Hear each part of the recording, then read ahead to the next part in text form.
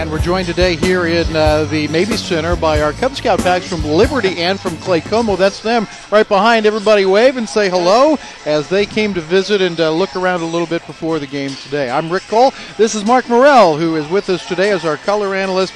And for the tell me who you are. Holton. Holton, where are you from? Missouri. Missouri. Tell me who you are. Peter.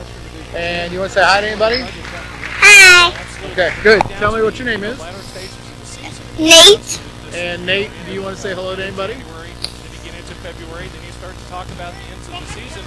Tell me who you are. Elijah. And you want to say hello to anybody? And tell us who you are. Okay, back a little bit. Okay. Now talk. Say hi, I'm Alex. Okay, good. Look over there and smile. Look over there. Got it? Hey. That's really good. 59 to 54. Like that?